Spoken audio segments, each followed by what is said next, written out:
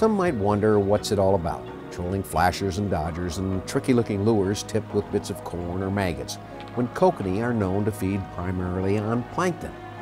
Ready? Yeah, not too bad. The real deal is, these are aggressive and curious fish by nature, and if you can get their attention and give them a reason, they often will strike.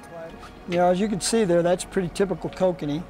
Gary Miralles is a student of these celebrities in the angling world, since he makes and distributes a line of tackle just for fishing kokanee.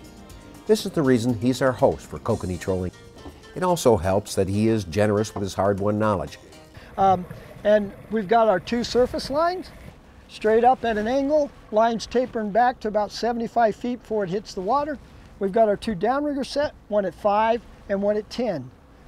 Those are either going to be set at 150 or stagger them at 150 and 100 if you're working points. So when we're talking deep water, that could be anywhere from 30 feet on down to 150 feet. Just kind of depends on what you're going after and where you're fishing. So from 20 feet all the way down to that 60 foot, we've got a lure everywhere down there. Now you can see how fish are going to be able to hit these lures at whatever depths. They don't really have anywhere they can go without running into our baits.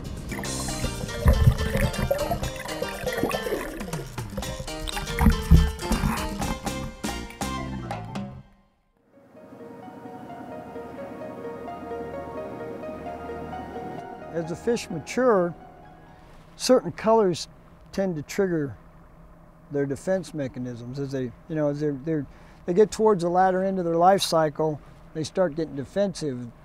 That if we make them angry, we will catch them. There we go. Yeah, we got a good one here.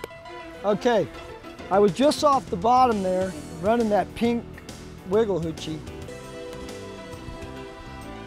Yeah, that would have been big fish yesterday in the Derby. One, just like everything else, talking about dodgers, hoochies, and all the different things.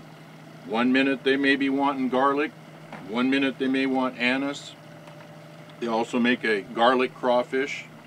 That's always good. The way we've got this rigged here, we start out with our weight in the front, and we'll talk about using different weights to get the different depths in the water.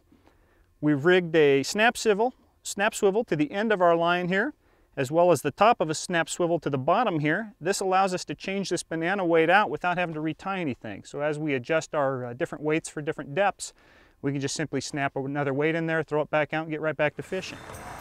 Trolling for kokanee can be a family sport or a competitive one. It just depends on how much effort you want to put in. Regardless, we're confident you'll find kokanee trolling tactics, once refined, will get you more fish.